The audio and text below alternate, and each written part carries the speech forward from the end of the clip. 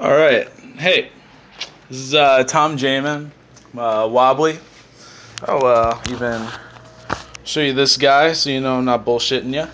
All right. So I'm a former canvasser, and I've also tried organizing in the canvassing industry.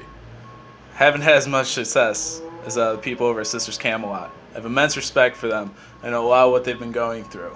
Just to show you some evidence here, I was on the Environment Ohio and Planned Parenthood. These are the groups I've worked with in Ohio and DC, and I could say that I was making 8 to 10 an hour, 10 if I was lucky.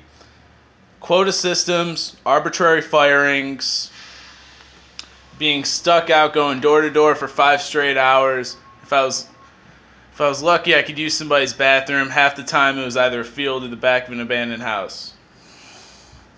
They set you up with just about nothing. There's no paid time off. You either have to come in on holidays or still come in during the weekend, and there's no holiday pay.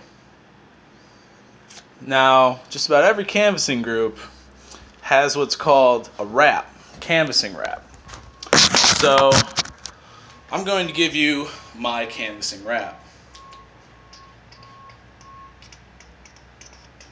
I got 5 stacks, built some 4 debt collectors, and accounts in the red since before I can remember. Told them getting a promotion, but I'm only let on, and the pay is as short as the work day long, and I'm getting fuck yous at every other door. And if this was the bar, I'd knock them down to the floor, but I just say thank you, have a nice day, and I still done worse for worse pay.